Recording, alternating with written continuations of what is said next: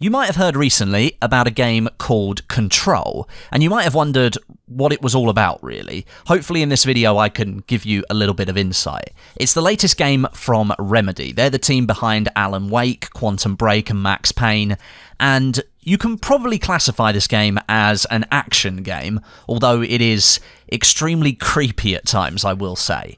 Remedy and 505 Games have sponsored this video, and I'm going to do my best, without spoiling the story too much, beyond setting the scene, to get across to you what it's like to play Control, and why, in my opinion, I think you should give it a go.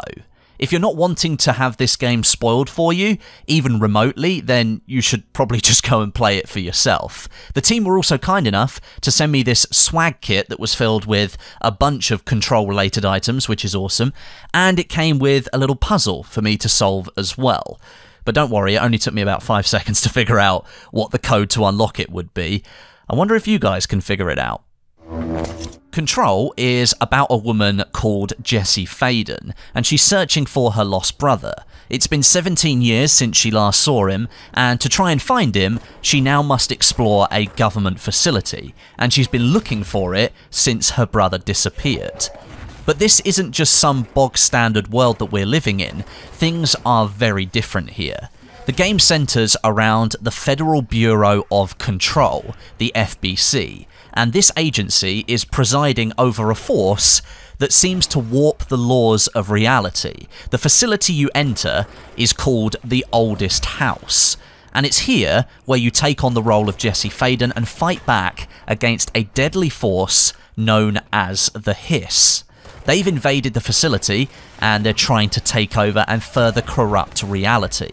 You're thrust right into the story. There's no preamble. You pretty much take control straight away. And you take over as the director of the FBC, after discovering the previous director dead on the floor, and you pick up his service weapon.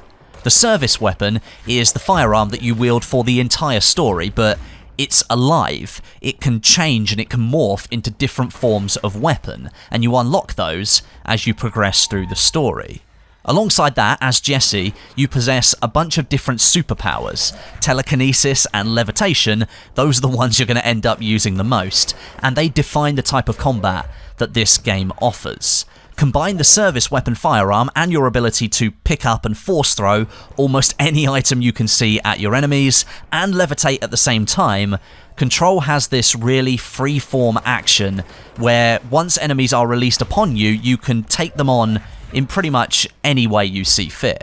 For example, you could walk past a side table, or a gas canister, or a fire extinguisher, for example. You can pick that up via telekinesis, and you can throw it at your enemy.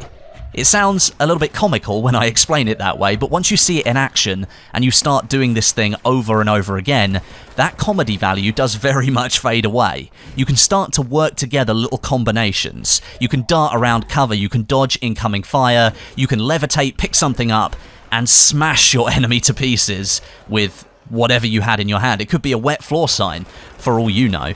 It's all very, very fluid. The further you progress into the story, the more you're able to do.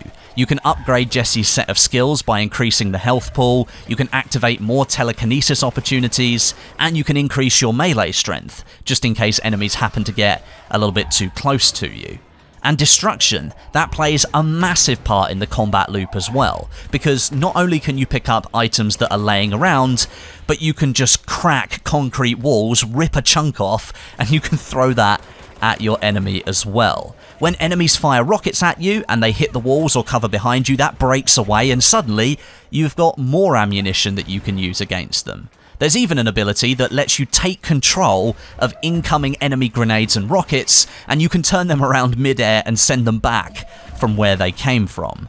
The lighting effects are top-notch as well, lighting the darkest of areas with this blood-red mist when the Hiss appear as if from nowhere, and explosions really test the contrast levels of your TV. The audio design is fantastic as well. When you're firing your service weapon, you can really feel it coming through the controller. The vibration stuff is all controllable from the settings. When it comes to combat, this game does feel really, really good. This building that you're fighting your way through, trying to reclaim for the Bureau, you're trying to work out what happened to your brother at the same time, It's bigger on the inside than its exterior might suggest. You're not bound by the physical structure of the building, and it features a massive number of areas that you can explore and unlock. And something that I immediately noticed is that Control isn't a linear combat experience. As you progress through different missions and you open up more of the building, you realize that despite the story leading you on a particular path, the map opens up for you to explore, so you can go back and complete side missions well after completing elements of the main storyline, or if you're a big collector like me, you can just go and explore every single office, every bathroom and corridor, and you can pick up a huge number of lore items, and each of those gives you a little bit of insight into what the FBC is doing or what it does with the forces that they're protecting. And it's totally your choice. If you want to learn more about what happens in this story or not, if you want to find out more about the FBC or not, then that's totally up to you. I found myself multiple times getting a little bit more information from picking up some of these items. It gives you a little bit more of a look into the narrative, and you start to piece things together on your own. Control does that in the main storyline as well, but it's nice to see that bleeds into the side missions too. And whilst you are wandering around through all of those offices and all those corridors and janitor closets and canteens or whatever else you happen to find, you will notice that it is quite easy to get lost if you stray off the beaten path too much. But don't worry, the entire level is signposted. This was pointed out to me by one of the developers when I went and played Control at Gamescom a couple of weeks ago. All of the signposts let you know where to go to get back to some of the major points on the map, so you can work your way through this labyrinth of corridors if you want to, but I will say it's not particularly easy. There is an in-game map that you can use, and you can bring that up whenever you like, but the signs, there are all the major forks along the way. If you are someone that needs a little bit of a reminder, or you're just like me and you struggle to remember what you had for lunch yesterday, let alone how many left and right turns you just took, you can bring up the in-game map at any time. It will reveal all parts of the map that you've unlocked and you've explored. And, talking about the map, the areas of the map also feature these things called control points.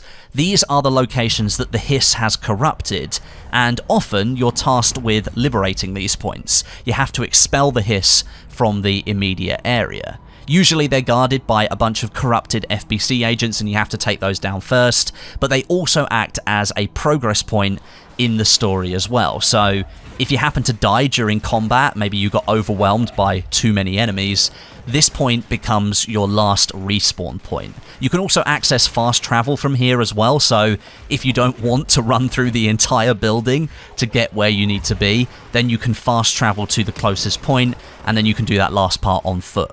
Even though I really want to, I'm not going to go into too much more detail about Control in this video. I just wanted to sort of set the scene for you. I don't want to spoil the story that you end up being a part of, but just from the first 4 or 5 hours or so, I'm really enjoying the game. And what stands out most is the combat for me.